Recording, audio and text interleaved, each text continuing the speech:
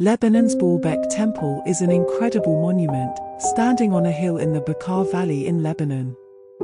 The construction of the expansive temple was begun by the Phoenicians between 3,000 and 4,000 years ago. The Greeks then added to it, followed by the Romans, and much later the Arabs. Local legend has it that the temple was originally built by people from the east. Not much is known beyond that. But when you closely look at the motifs at the temple, you will notice some fascinating things. The Baalbek Temple are that you will see stone lotuses carved on the temple's ceilings. That is intriguing, because there are no lotuses in Lebanon. But you will find it in India. Could it be possible that the people of East were actually Indians or had ancient yogic connection?